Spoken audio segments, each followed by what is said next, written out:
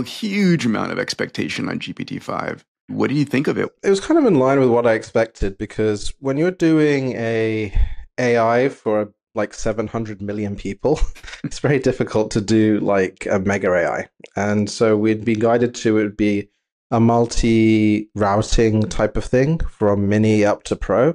And that's kind of what we saw. It's like basically O4, but with one front layer. So I thought the announcement was okay. It's just the expectations are so high now, particularly when you build it up, that you just have to keep on beating every time by more than a little bit.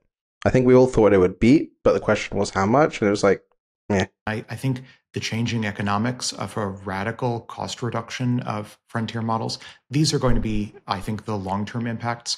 To the extent there were expectations that there would be an ontologically shocking moment when there would be new qualitative capabilities that would come online, ultimately lifting hundreds of millions of new users to frontier level and getting them to interact at scale with the frontier model.